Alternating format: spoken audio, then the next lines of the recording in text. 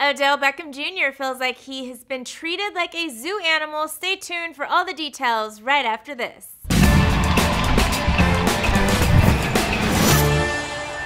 Hey Fumble fans, thanks so much for tuning in. For more sports news and commentary, make sure you click subscribe and join the notification squad for updates on all the latest. I am your host, Britt Johnson. You can follow me on social media at @IamBrittJohnson. Odell Beckham Jr. just signed the biggest wide receiver contract in NFL history after agreeing to a $95 million 5-year extension with the New York Giants. The deal included a $20 million signing bonus and $65 million guaranteed. The contract is a major tax bracket up from his previous rookie contract worth $10 million over 4 years. With this new signing, Odell is already set to make more than 3 of the highest paid receivers of all time. Steve Smith, Randy Moss, and Andre Johnson all made less than $106 million during their whole entire career playing.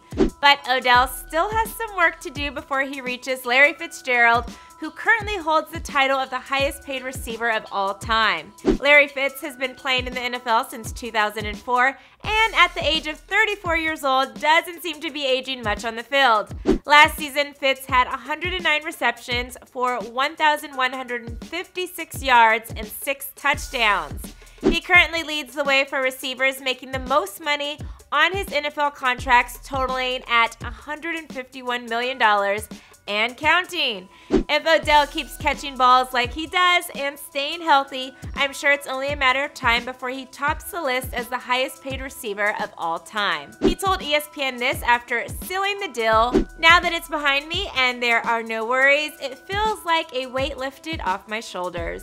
He may be excited to have this weight lifted off his shoulders so he can get back to playing his first love, which is football, but that doesn't change the fact of how he feels he's been treated on the gridiron while playing the game he loves oh so much.